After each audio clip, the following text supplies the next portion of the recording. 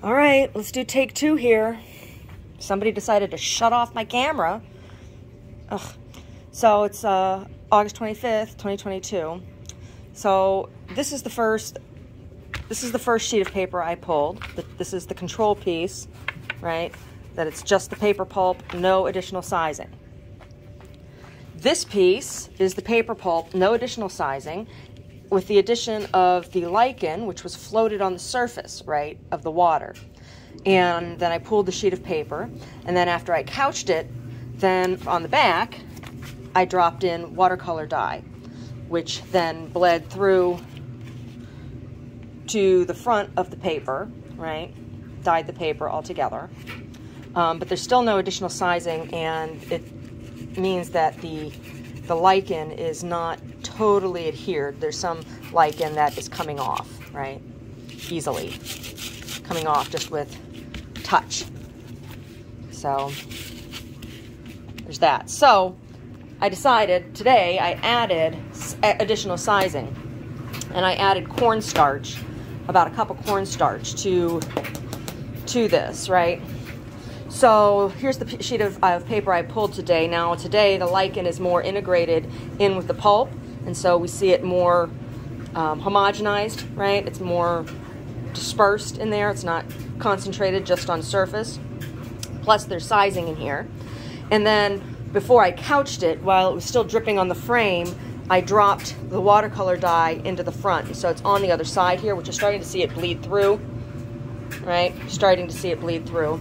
And of course, some of it will bleed onto the towel here beneath it that it's been couched onto. So once this is dry, I'll be able to peel this up and reveal what the paper actually looks like. And so I'll be glad when I'm done with all of this, because this just takes up so much room. And it's in my laundry room, and it's hard to do laundry around this because usually I fold on this table. And it's so messy. I need a total of maybe 2 more sheets pulled, right? And I can only pull 1 sheet a day because of my setup here. You know, I'm space limited here, so 1 sheet a day here I can pull, and it will be dry by tomorrow. So that's what I got going on here. I got 4 books, and I think I'm going to be able to get 3 sheets.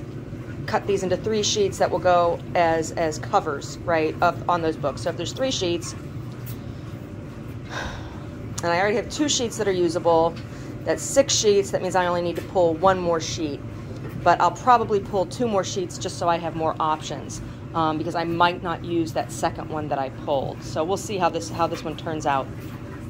But I'm excited. I'm excited. I can feel the sizing. Like there's a different kind of slickness, and when I couched it, it stuck a little bit on the corners of the decal or of the screen, right?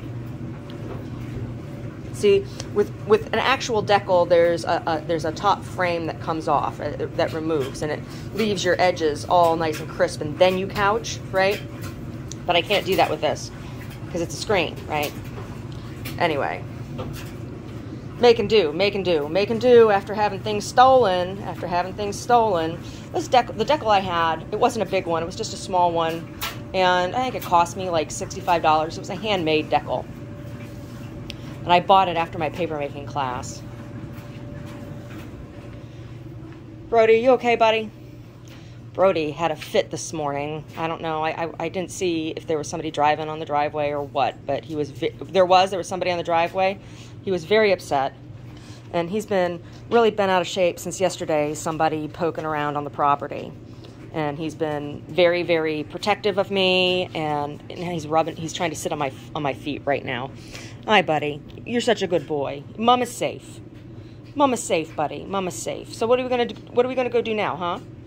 What are we gonna go do now? We're gonna do some more sewing? You gonna do some more sewing? I think so. I think that's what we'll go do.